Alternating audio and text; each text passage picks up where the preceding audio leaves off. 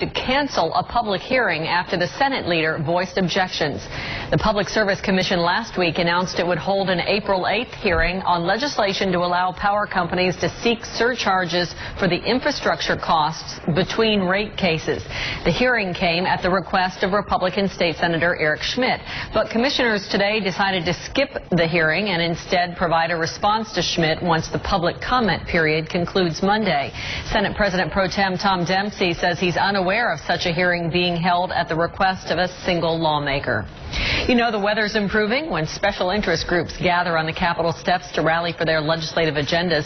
Today it was organized labor. Members of the Communications Workers Union showed up to protest what they believe to be a concerted anti-union agenda among the Republican majorities in the House and Senate. We want to say no to right to work for less. No to paycheck deception. No to cuts in prevailing wage. And yes to supporting public employees' bargaining rights. Missouri nurses also traveled to the state capitol.